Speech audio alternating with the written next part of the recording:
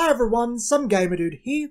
Today I am reviewing Wixoss, or to be more precise, Wixoss Diva Selection, the third iteration of the game. This is our first go around with Wixoss outside of Japan, as we never got the original Wixoss or key selection eras. Truth be told, I had intended to review Wixoss a few years ago, the original one, as it interested me. But it just didn't happen as I never got around to learning how to play. Just watch the series. Now I can, and I've been playing it quite a bit over the last week. Is it good? Is it bad? That's what I'm here to give you my opinion on. So let's begin with the gameplay overview. The goal of Wixoss is to crush all of your opponent's life cloth and hit them directly. If that sounds familiar, it's because Wixoss draws heavy inspiration from two games, one being Duel Masters. The connection to Duel Masters is a little more direct though, as both games are produced by Takara Tomy, making Wixoss the sister game to Duel Masters. However, Wixoss is thankfully very far from its Duel Masters with boobs. Wixoss starts with an extra deck called the Lyrig deck. In the Lyrig deck you will have your Lyrig, which is girl spelt backwards, and your avatar card, though in context she is your partner. Your Lyrig deck will contain levels 0 through 3 of that character. Next you have two assist Lyrig, the teammates of your center Lyrig that sit at her sides. These will have levels 0 through 2. Your 3 Lyrig also dictate what colours of cards you can have in your main deck. Wixoss uses the same 5 colour system of Magic and Duel Masters, but you can only include cards in your main deck that are the same colour as your Lyrigs. Finally, you can have 2 piece cards, which is something of a super move in most circumstances, but can also be a reactionary ability. Most pieces either need you to have Lyrigs of specific colours, or a matching team of Lyrigs. All cards in the Lyrig deck are limit 1, and you can only have 1 piece with the team restriction. Your main deck is a 40 card deck made up of Signy, our creature equivalent, and spells. Signy come in levels 1 through 3, and spells can only be cast at sorcery speed. The main deck also has one further restriction on it, however. You can only include up to 20 cards that have the Life Burst ability, this game's equivalent of Shield Trigger. More on Life Burst later. A game of Wixoss starts with you setting your 3 level 0 Lyrig face down, setting aside your Lyrig deck, shuffling your main deck, and drawing a hand of 5 cards. You may mulligan once by shuffling cards you don't want into your deck, then drawing the same amount. You will want to do this, as in turn 1, you really want 2 level 1 Signy over everything else. Don't worry about sending back other cards. You go through your deck at a fairly brisk pace. After this, you set aside the top 7 cards of your deck face down as your life cloth. When both players finish this, they turn their Lyrig face up and decide who goes first. Your turn starts with your up phase, where you up, what this game calls untap, all of your Signy and Lyrig. Next is the draw phase. Normally you draw 2 cards, but the first turn player only draws 1 card. Now is the enter phase, where you may place a card from your hand or a Signy from your field into the enter zone, where it becomes enter, this game's resource system. This step is optional. Then we can grow our center Lyrig. Search your Lyrig deck for a Lyrig of the same type as your center Lyrig, but 1 level higher. Pay its glow cost found on the bottom left of the card in enter by sending that amount of cards from your enter zone to your trash. Then place the Lyrig card on top of the lower level card. Now starts the main phase where you can summon Signy, cast spells, use action abilities, and use cards with timing main phase. Spells and action abilities are self-explanatory. Pay the cost by sending that many cards from your enter zone to your trash. Use the ability, resolve it. If it's a spell, send it to your trash. The rest are a little more involved. If the grow phase gave you some Vanguard vibes, the board should too. It's a 3x2 board. 3 front row, your Signy, and 3 back row, your Lyrig. But like the Duel Masters comparison, it's fairly superficial all things considered. Signy do not have a cost attached, but a restriction. You cannot summon a Signy of a higher level than your Center Larig. All of that is straight from Vanguard, but there is a further restriction. The total level of your 3 Signy cannot exceed the limit of your Larig. For example, on level 1, most Larig have a limit of 2, so they can only summon 2 level 1 Signy. As your Larig grows, you will fill out the board completely and summon stronger Signy, but you can never exceed that limit. If an effect would cause you to, you can't do it. Timing main phase involves the Larig deck again. You may play piece cards and grow your assist Larigs. Pieces usually have a large cost and are used to push for game. Growing an assist Larig works like growing the center Larig, pay the glow cost, grow the Larig, but they typically have board control to push for damage. Assist Larig on the level 2 also increase your total Signy limit, but this usually comes into play very late game. So let's finally move on to the attack phase. The attack phase starts with the pre-attack step, in which the turn player is able to use any timing attack phase cards from their Larig deck. These are usually all timing main phase in addition to timing attack phase and defensive in nature, so times where the turn player does this is very limited. Next, the defense step, where the defending player may use timing attack phase cards. These are used to prevent your opponent from attacking with their Signy. These are usually the enter abilities of level 2 assist Larig, as the timing attack phase allows them to grow in the defense step.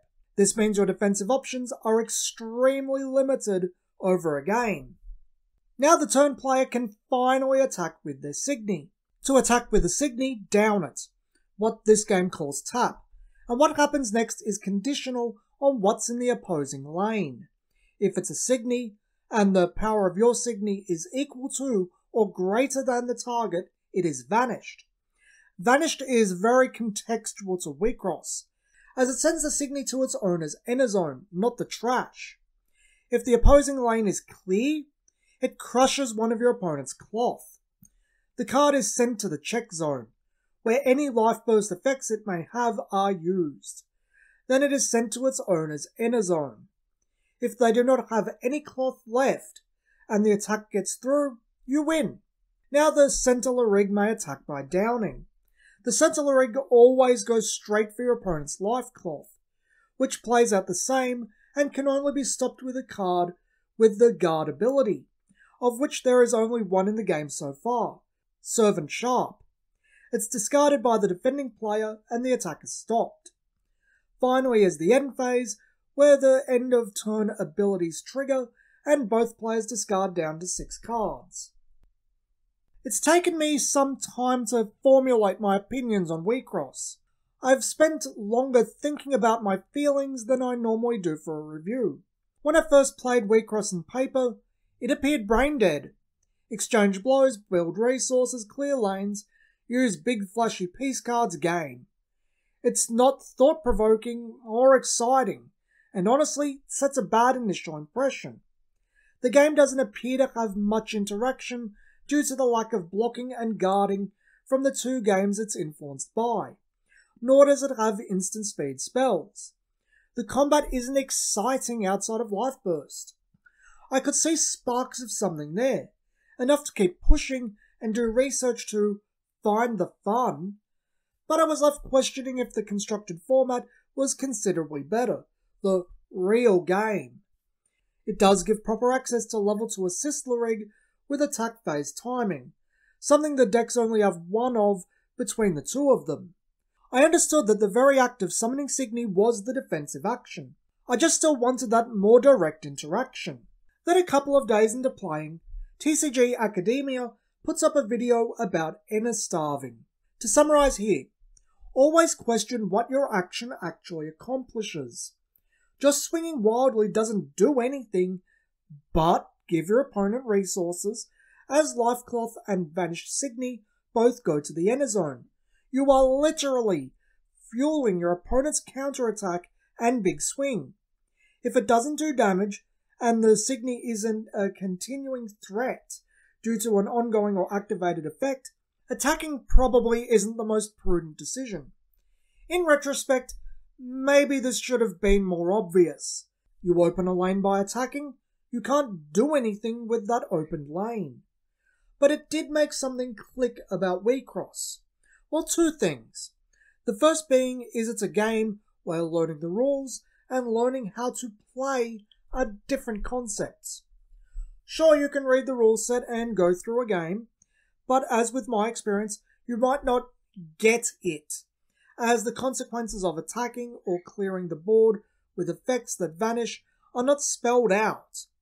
It's not really intuitive that attacking is a poor decision for you, ultimately helping your opponent. It just ramps the opponent's game up, and if both players do it, it leads to a brain-dead slugfest. That isn't fun in the slightest. Learning how to play properly is, in my opinion, pivotal to getting any enjoyment out of Wixoss. I believe it also puts something else about Wixoss into perspective. My second point, it's deceptive. Wixoss looks like a hybrid of Duel Masters and Vanguard. Its board is similar to Vanguard, and it utilises a few of Duel Masters' more prominent systems. It presents itself as a fairly straightforward game in terms of rule set. It's also cute, bright, and fun looking. However, I think if you go in expecting something similar to those games, a more visceral and aggressive game experience, you'll be very disappointed with what you find. That's not what Wixoss is, and the resemblances to those games are ultimately superficial. Wixoss actively punishes aggression. You give your opponent resources and might hit powerful life burst abilities, many of which stop further Signy attacks by downing them or vanishing them. What Wixoss wants of the player is clean, deliberate, and precise actions. Weigh up the risk and how much momentum you can gain with that play. Then if it's advantageous, do it. This can go over to Signy as well. If you don't want a Signy to die to a life burst effect, most of which affect up Signy, best attack with it before you go for the life cloth, even if it gives your opponent resources.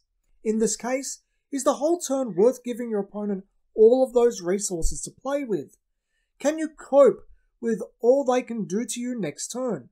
If not, just attack with your Lareed. I think all of this relates to where the fun is in Wixoss. I don't believe the gameplay as an overall experience in Wixoss feels good per se. As I said, it's not a visceral experience. The gameplay is fine with no real flaw I can think of. But Wixoss is not the epitome of the fun of turning cards sideways. No, I believe the fun in Wixoss comes from a play coming together and ultimately outplaying your opponent.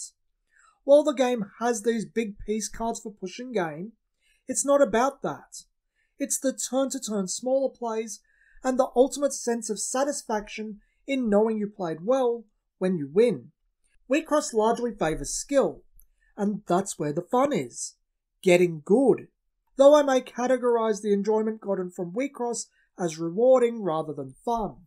The more I think about Wixoss, the more I wonder how it will go over. Skill-based games typically have a hard time finding an audience, as most players are casuals, and casuals like a more hand-holdy experience, where the game mechanics provide a safety net for a lack of skill.